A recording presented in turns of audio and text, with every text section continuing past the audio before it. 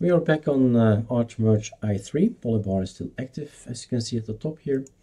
And we're gonna show you how to improve Atom 1 and what's inside this polybar. So it's a general overview and setting everything up to work easily with our files. Okay, normally Atom will reboot, will start when i3 starts, but if it's not, so Super Shift D is our menu, and you just start typing Atom, and then you get this application.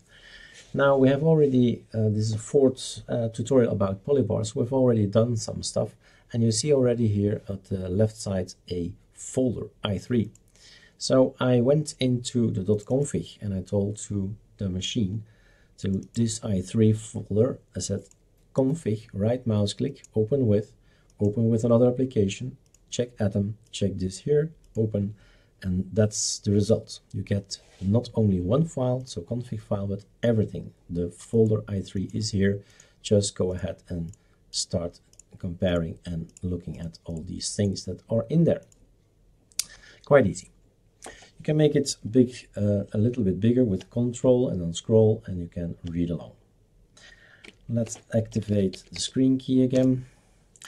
So, what are we missing? Well, this is a tutorial about polybar, meaning you go up here, and in here we have to talk about this. Now, right mouse click, open with Sublime Text, wrong.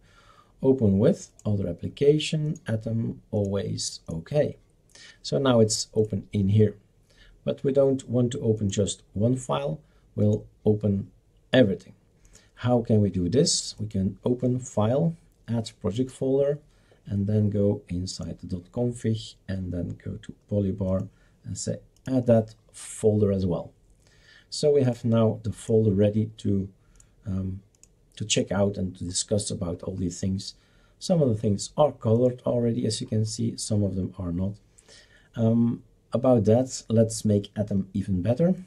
Let's install packages. So install packages and themes. Two to remember, pigments and minimap, and then just start clicking when they pop up. Install, install, install, install, install, and that's probably enough. But we just wanted to say, if there are dependencies, then you say just yes, and then the dependencies will be installed as well. And that's it. Things have changed. You don't see it yet, but things will be changed later on when we start editing everything. So that's ready. How about these polybar things? So we have this folder. Polybar is launched with this file, launch sh. This is the launch from Polybar. Then it's going to read the configuration file and see what's in those, I think, 1,400, 600 lines, something like that. And some of the things, and that's one of the rules, that is, if I rather have it, well, two rules. One rule, if there is an application that has an icon, keep the icon. System icons like Variety, like Sound, like Network Manager, like PAMAC, things like that, Caffeine, they have an icon.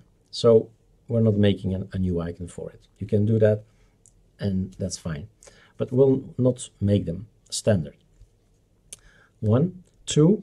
If we can avoid making a script, then we'll do that. If it can be written in one line, in one sentence of a long sentence of script, that's great. If it's not possible, then it will be moved to a script. So that's in here, and we can follow those there. So that's the basics, a launching configuration file, and if we can't put the scripts in one line, it's gonna be put in a folder, and there the scripts will be started. Okay?